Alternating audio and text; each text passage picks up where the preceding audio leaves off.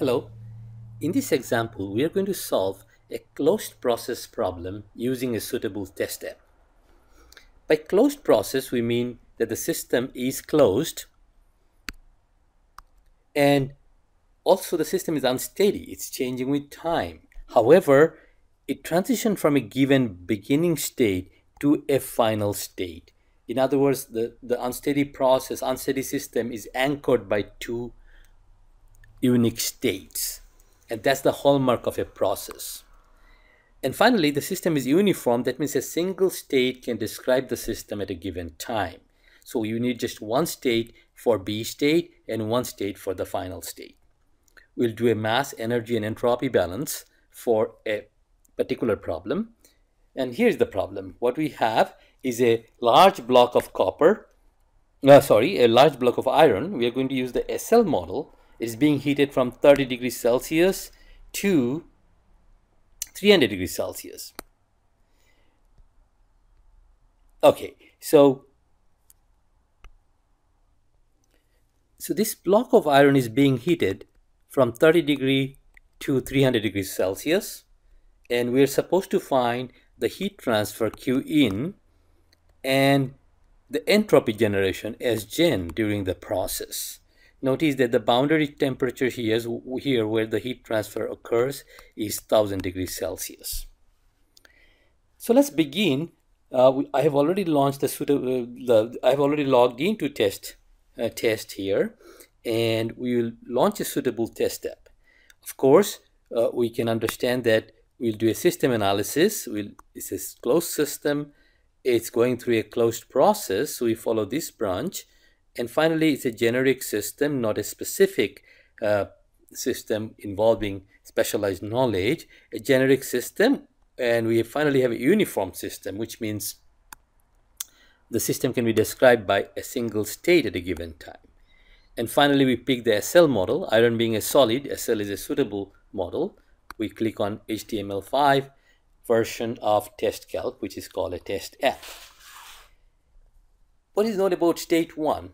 Before we do that, we first pick the material, and what is given is a solid, which is a block of iron, and the temperature is given is 30 degrees Celsius, and mass given is 10,000 kilogram. Notice that we don't need pressure because entropy and internal energy can be calculated as a function of temperature only for SL model. We go to state 2. Again, what is known is that the final temperature is 300 Kelvin, and of course the mass doesn't change for a closed system. So therefore we know state 1 and state 2.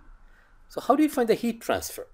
Well, if we know the governing equation, if you can see the governing equation, the energy equation immediately tells you that you can see that the change in energy is given by, on the right hand side, the heat that goes in and work that comes out. There is no external work coming out here. There is no boundary work. There is no other types of work such as shaft or electrical work. So the heat transfer is basically the change in energy. So if you want to write in a positive term, Q in will be mass times final energy minus initial energy. That is, if I go to the I/O panel, I can write an equation like Q in equals mass, which doesn't change. I can pick M1 or M2 times E2 minus E1. Of course, E and U are the same because kinetic and potential energy are not important in this problem. So this, if I just hit enter, we calculate the heat entered in kilojoules because automatically SI values are picked up in this panel. So it is a huge number, 1,214 million joules.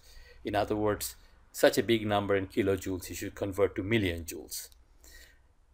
How about the entropy generation? Again, if you go to the state panel and take a look at the equation, the entropy equation for such a system, the left-hand side shows the rise in entropy, final entropy minus initial entropy times the mass, the rise in total entropy of the system.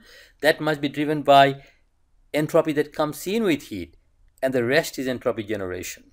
So therefore, the entropy generation, if you want to find, we can write again a very simple equation from there as gen becomes equals mass times the rise in entropy, H2 minus S so on, and and then some entropy came in with heat. How much is that? Q in divided by, remember the temperature? It's 1,000 degrees Celsius, but we cannot write Celsius here. We must convert it to Kelvin. So that will be, in other words, if you look at that, the entropy is calculated, entropy generation is calculated and printed here.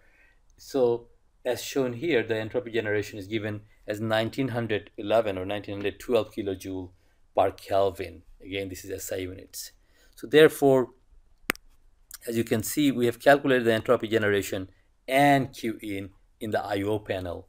But I leave it to you to formulate more equations in this IO panel. Remember, you can access all the variables from the state panel here in the IO panel.